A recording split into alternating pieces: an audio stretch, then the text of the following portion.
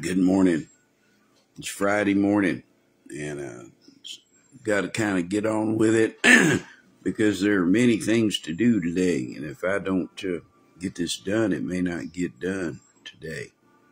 We've got to go down to the church and do some work, and then I got some work here to do at the house. I have a plumbing task to do today, and so, we never know what's going to happen when that starts.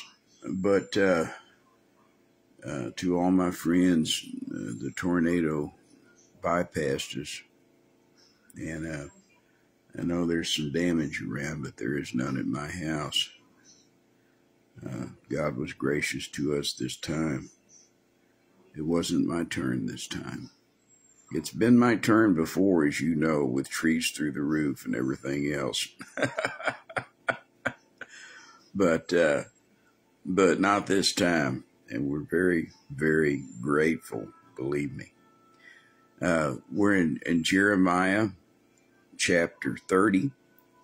We talked about how this is probably the first thing that he wrote because God told him to write it down. It may not have occurred to him to write it down until God told him to. That's always a good. Wouldn't it be wonderful if it didn't occur to us to do something until God told us to? Just think about how much trouble we could stay out of. But God bless you all. I hope you all made it safely through the storm yesterday evening. It has gone somewhere else to blow for now. Yesterday, we'll just back up a little bit. We'll go back to verse 10, where we were yesterday. Therefore, fear not, O my servant Jacob, saith the Lord, neither be dismayed, O Israel, for lo, I will save thee from afar, and thy seed from the land of their captivity. And Jacob shall return, and shall be in rest, and shall be quiet, and none shall make him afraid. He's writing this probably 30 plus years before their captivity. Maybe more, 35 possibly. For I am with thee, saith the Lord, to save thee. Though I make a full end of the nations whither I have scattered thee, yet will I not make a full end of thee. There's always a remnant. There's a remnant of the church of Jesus right now. You know, if you look around your church and you don't know what's going on, you probably one of the remnant. So a member of the remnant church is someone who believes every word of the Bible without any explanation or equivocation. You interpret the Bible literally. It means exactly what it says. There are no errors. There are no contradictions. It means exactly what it says, and we're to do exactly what it says. You believe in the cross of Jesus Christ, that his blood paid for your sins and the sins of the whole world, and not just for the special few. Jesus died for the world. He came into the world to save sinners, of whom I am chief. And whosoever will may come, and whosoever meaneth me. You may be a remnant, a member of the remnant church, if you believe Jesus' blood washes away all sin, and that there's power in the blood, and it is only by the sacrifice of Christ on Calvary that buys our way out of hell. It's all about the cross. For I determined not to know anything among you save Jesus Christ and him crucified. God forbid that I should glory save in the cross of our Lord Jesus Christ, by whom the world is crucified unto me, and I unto the world. It's all Jesus. You may be a member of the remnant church if you believe the gospel, and that it is the gospel alone that transforms us from sinners into saints. You might be a member of the remnant church if you believe that there's only two kinds of people in the world, lost sinners and saved sinners. Which one are you? You believe in the book, the blood, and the blessed hope. Jesus is coming soon. He's coming any day to rescue his church and take them out of here. We will be in heaven while the great tribulation is going on, and then we will return with Jesus at his second coming. We will watch him destroy the armies of the Antichrist at the Battle of Armageddon. And then he will sit on the throne of his father David in Jerusalem and reign for 1,000 years. And we will be kings and priests and judges under him, ruling and reigning at his discretion. And there shall his servants serve him.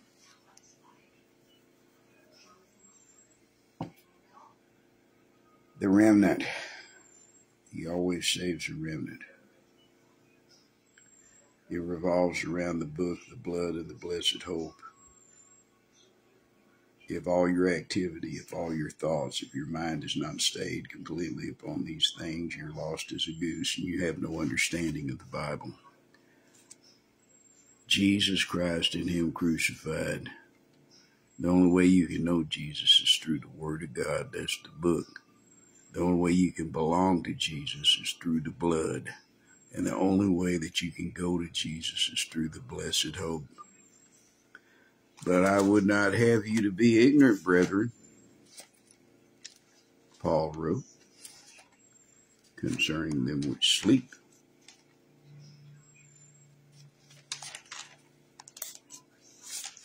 And he says, I should have planned for this, but I didn't. I read this at every funeral, so I ought to know. But I would not have you to be ignorant, brethren, concerning them which are asleep, that ye sorrow not, even as others which have no hope. My only hope is the blessed hope. Got no hope in Biden, got no hope in Trump, got no hope in Congress, got no hope in any guy in a tie that they're going to vote into the legislature in Missouri. I got no hope in any of them. Got no hope in preachers, got no hope in music, got no hope in money, got no hope in a job. My only hope is in the blessed hope. This is what it means when Paul says that we were aliens without Christ, without hope. Our hope is that he comes back and gets us. He says, and he's coming back. Our only hope is the blessed hope. That blessed hope is his return at the rapture.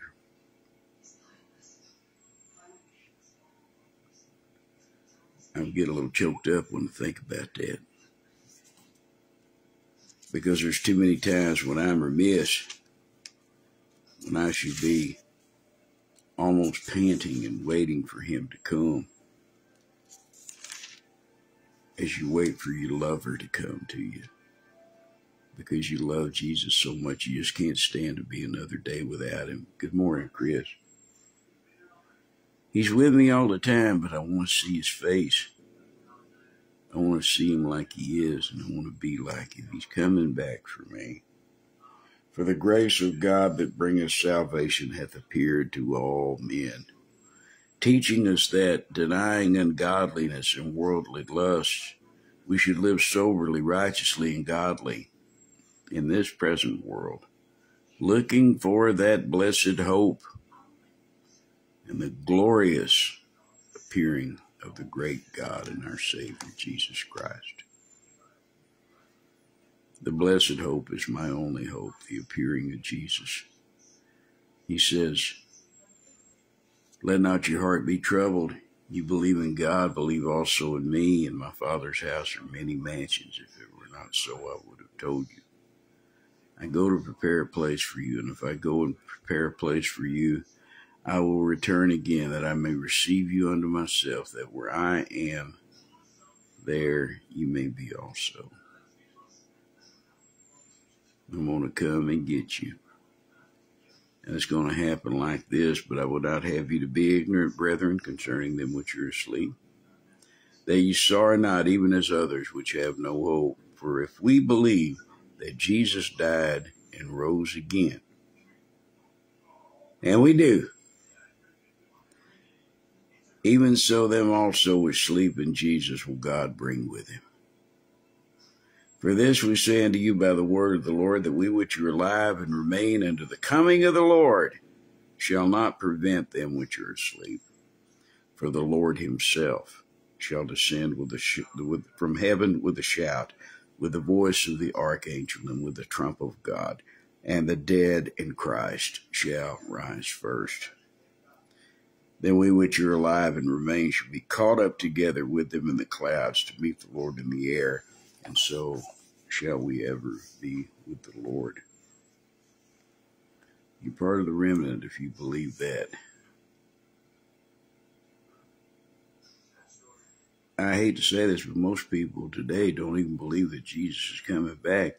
I'm talking about most church people. If they believe it, you'd never know because they don't talk about it in their church. They talk about politics.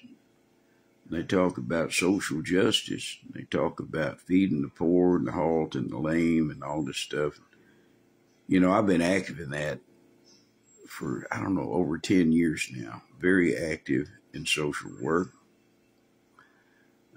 working with homeless people and working with addicts, working at homeless shelters, rescue missions, recovery church. I do a lot of that stuff, but that won't save anybody. Only giving the gospel to another person can save them. If they don't hear the word of God, then they can't come to God for refuge.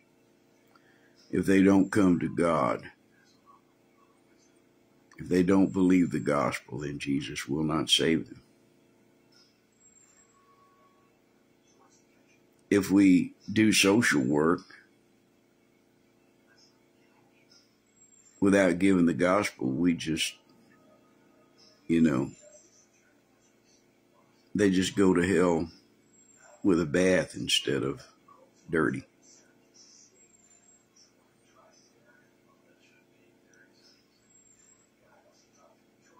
If you help a drunk get sober and he doesn't go to Christ, he just goes to hell dry. I can talk like that. I used to be a drunk. I am not an alcoholic. I was never an alcoholic. I was a drunk. Jesus saved me and delivered me from drink. I don't drink anymore, so I'm not a drunk anymore. We have to somehow in society today, we have to come up with constructs to make it look like sin is not our fault. Sin is my fault. If I'm a drunk, it's my fault. Not my daddy's fault. It's not my genes. It's not my DNA. It's not my sugar level. It's not my thyroid. It's nothing like that. It's all a bunch of noise. And it's a lie. It's the lie of the world to tell you that your sin is not your sin and that there's some other way to get away from it than the blood of Christ.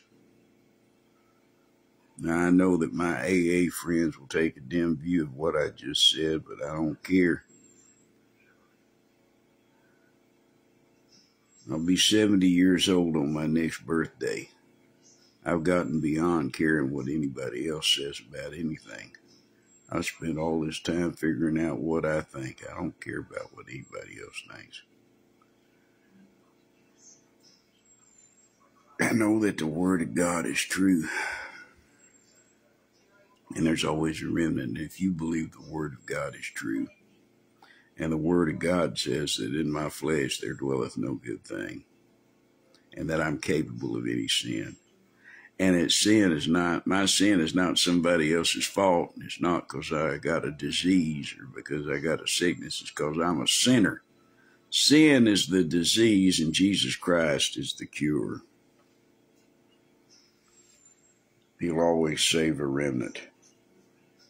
For I am with thee, saith the Lord, to save thee, though I make a full end of all the nations whither I have scattered thee, yet will I not make a full end of thee. But I will correct thee in measure, and will not leave thee altogether unpunished. For thus saith the Lord, thy bruise is incurable, thy wound is grievous, and there is none to plead thy cause that thou mayest be bound up. Thou hast no healing medicines. We went deeply into that yesterday. Good morning, Gayla. God bless you.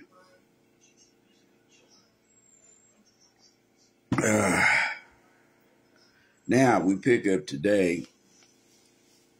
Remember, this is probably Jeremiah's earliest writing during the heyday of good King Josiah, during the big revival, when all the higher-ups pretended to have a revival because it pleased good King Josiah.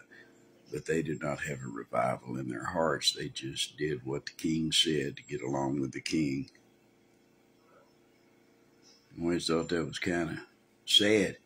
They pretended to love God, but they didn't. Their wives were still baking cakes to the Queen of Heaven and crying for Tammuz. Their men were still in secret bowing down and worshiping the sun.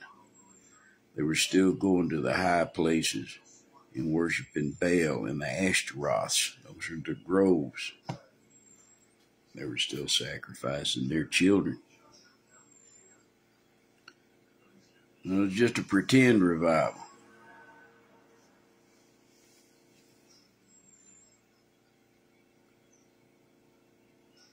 Beloved, I hope you're not in a pretend revival. If you're playing church, quit playing and get serious. If you worship Christ, then get serious about it. He requires everything. We can't withhold anything from him. We can't say that this is a little part of my life I want to keep for me. That doesn't exist anymore. It all belongs to him. You either serve him or you don't. Now, I know in this day and age that sounds like really, really draconian and dogmatic and harsh. And I guess it is draconian, dogmatic, and harsh. But we serve a God who who does not entertain excuses. As a matter of fact, the Lord Jesus will forgive every sin. Every sin. But, in the whole New Testament, or the Old Testament for that matter, I don't find any instance at all of God forgiving an excuse. If you find such a passage, please let me know and enlighten me.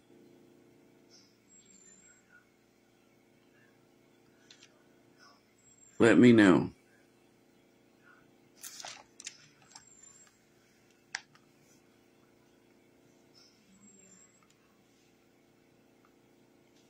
You see,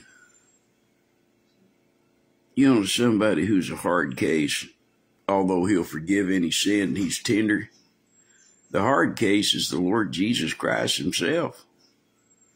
Because he either has all of you or he has none of you. You either have all of him or you have none of him. It explains it in the parable of the talents in chapter 25 of Matthew.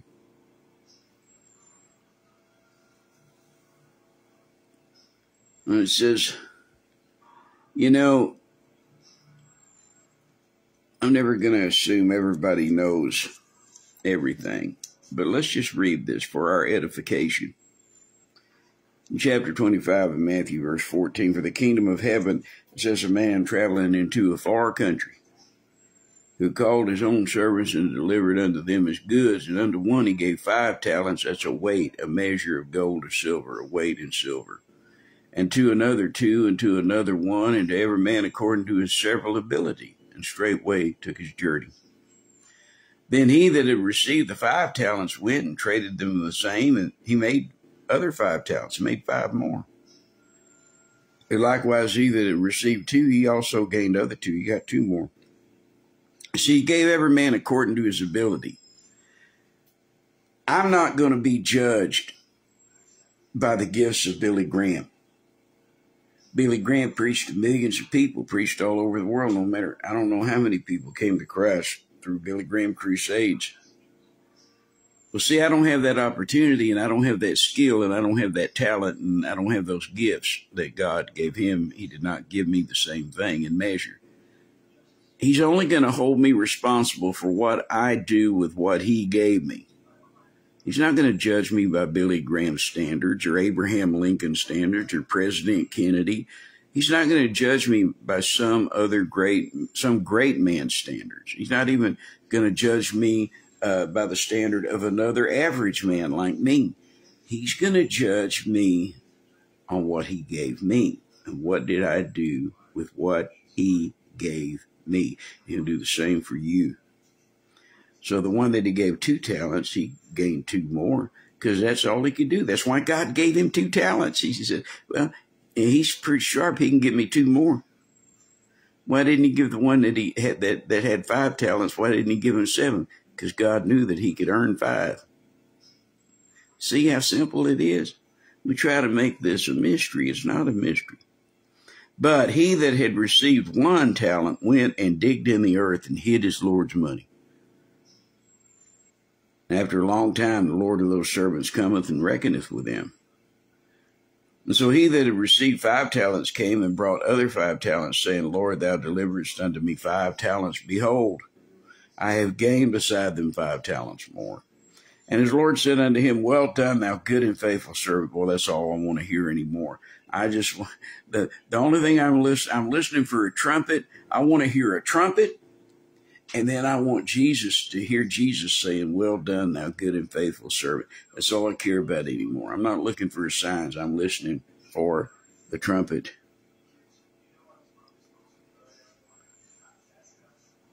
And he reckoneth with him. And so he said, it says, well done, thou good and faithful servant. Thou hast been faithful over a few things. I will make thee ruler over many things.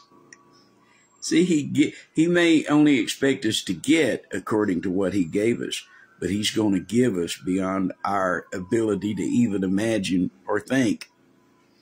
And it says, he that received 2 talents said, Lord, thou deliverest unto me 2 talents. Behold, I've gained 2 other talents beside them.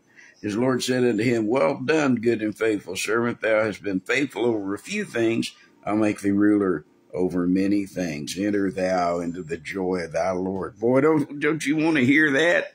Enter thou into the joy of thy Lord. Oh, what a day that's going to be, huh? Man, I can't imagine it. I'm going to crack up like I did yesterday if I don't get off this pretty soon, but I want to tell you, I'm not worthy to have his name in my mouth and speak it out loud where other people can hear it. And yet he chose to save me. He found me. He picked me up. He set me down in a large place where he had room to build a world around me. He is a great King. He is the great Lord. He is the great and mighty God.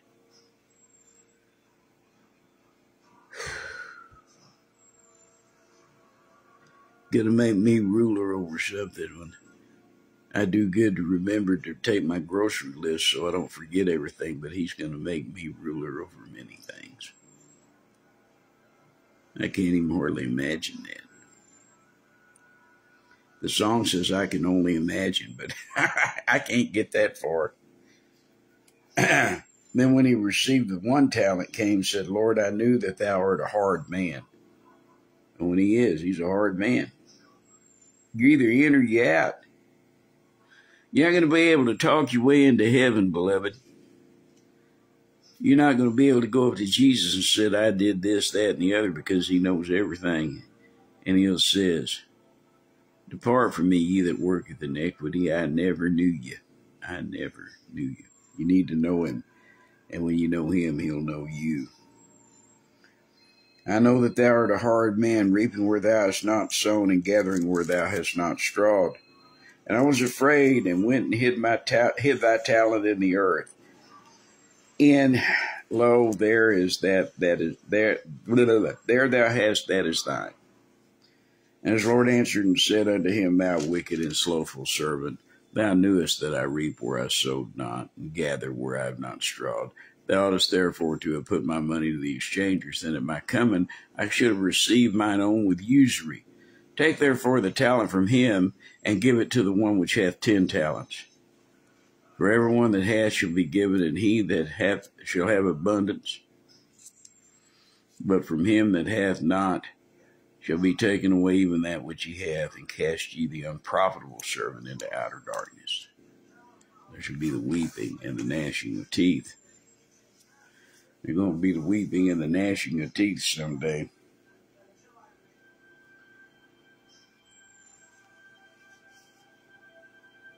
But if you believe in all those things I just said, the book, the blood, and the blessed hope, and you put your faith in the cross and what Jesus did on it, I mean, Jesus and Jesus alone, then you're part of the remnant church. You're going to heaven. He comes back today, you're going up with him. He'll call you up to him. He'll say, come up hither. And you'll go. Revelation 4, verse 1, come up hither.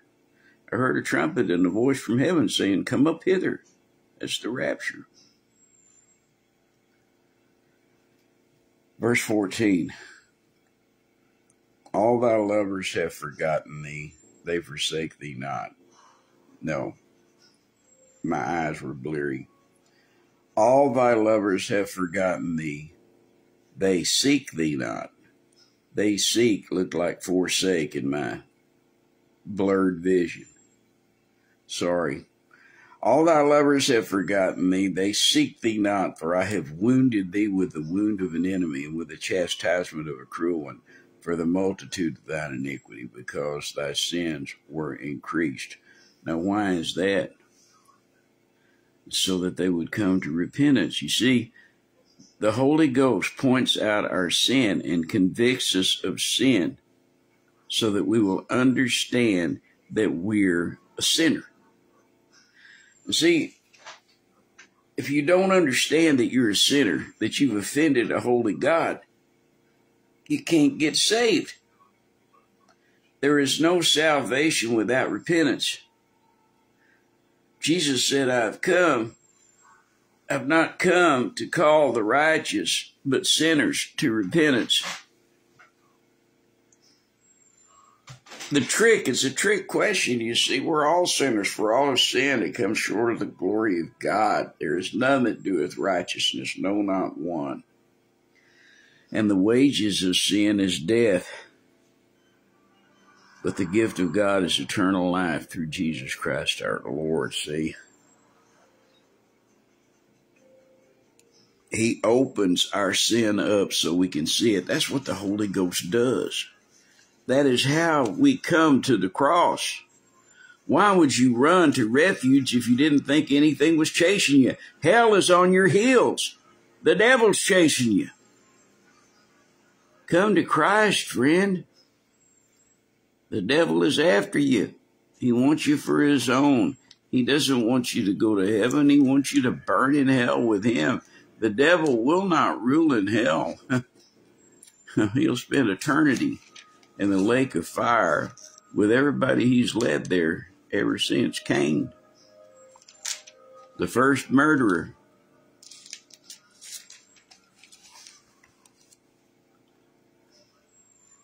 The first murderer.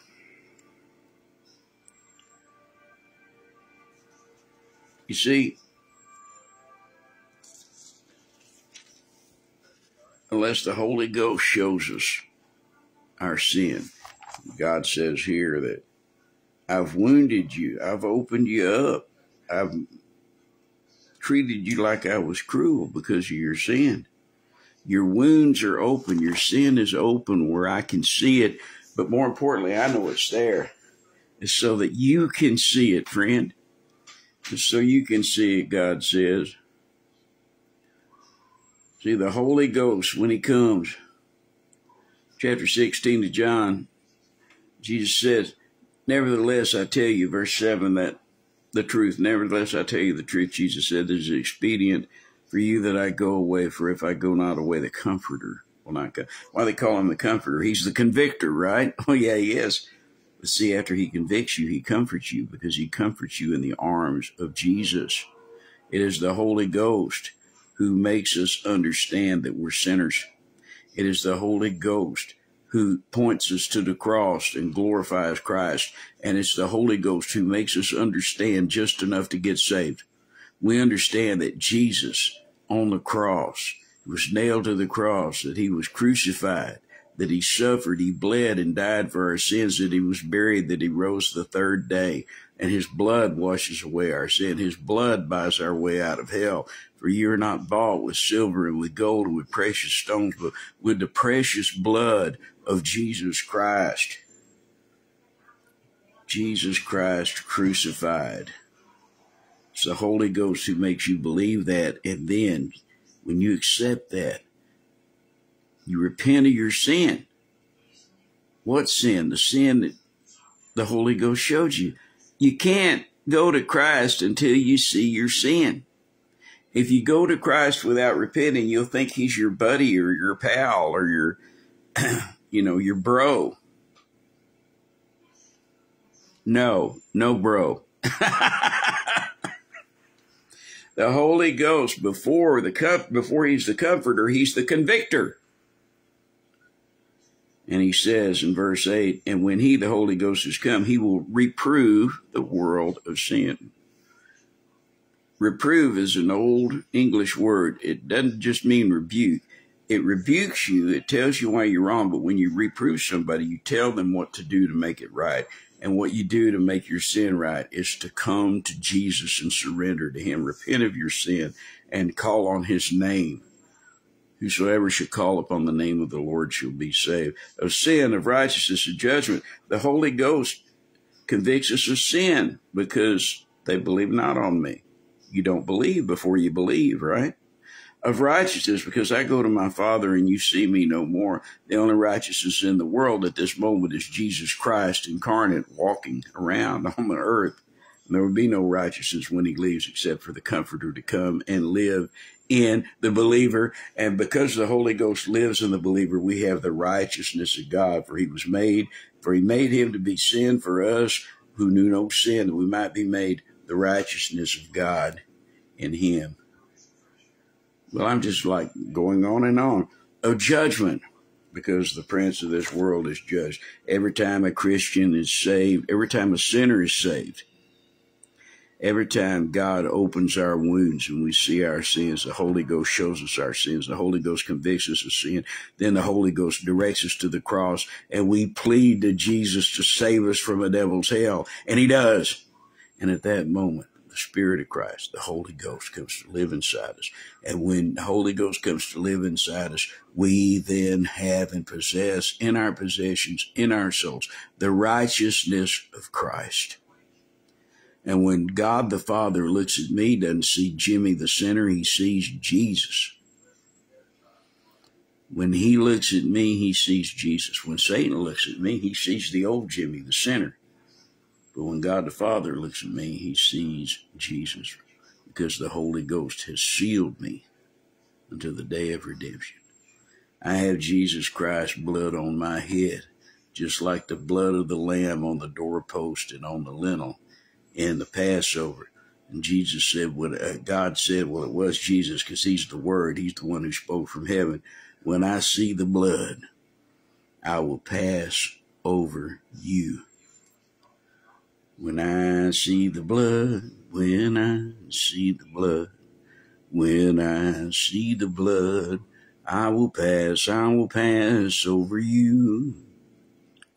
I kind of like this whiskers now. My face got tired of me shaving it. I kind of got a Walter Brennan deal going in here. Dagnabbit. John, I want to go with you. Get back in there, Stumpy, and guard Joe Burdette. we're going to leave this today. We only got one verse today, because I wanted to show you that if you believe, you are the remnant. God is talking about bringing a specific remnant back. I have all kinds of passages to read from Isaiah and Ezekiel about that, but we can't get there today because I took off to preach about the blood of Jesus. I don't think I should get counted off for that. I shouldn't get, now if I was in college, they might take off my grade because I preached on the subject that I wasn't assigned. But when I got to the verse that our wounds aren't bound up and there's no medicine for us, I had to talk about the medicine. The medicine is Jesus Christ. You won't have to get it refilled. It's a one-time shot. You get a shot of Jesus and you're saved. Now, I realize that there's a lot of people running around these days think they're saved, and there's always been, that aren't saved at all, and they wouldn't know Jesus if he came out of a space capsule like Elvis in the Ray Stevens song. But I know this too, that whoever Jesus saves is saved forever. So if you've fallen down, it doesn't matter what you think or how you feel. You still belong to the Lord Jesus Christ. You just get up where you are, dust yourself off, and take off walking again, because he's never left you. He said, I will never leave you or forsake you. You don't have to look for him. He's in you.